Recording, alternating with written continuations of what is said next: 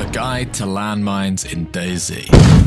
Now, landmines are rare, but when you do get your hands on one, it's important to know how they work. First, you're going to want to place the landmine somewhere you think a victim might step on it. There are some sneaky places you can hide them, like in a bush or the floor of a large tent. Once it's placed, it will start a clicking noise for 10 seconds. In this time, you can step on it before it's armed. Then, once the clicking stops, the landmine is activated, and when someone steps on it, they'll be knocked unconscious for 50 seconds and lose a lot of health.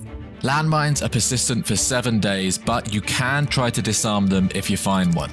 If you're feeling brave, use a lockpick, a screwdriver or knife to attempt to deactivate one, but there's a 40% chance it will explode in your face. Oh, and cars can trigger them too, so why not chuck one in the middle of a road? Like the video and subscribe for daily DayZ tips.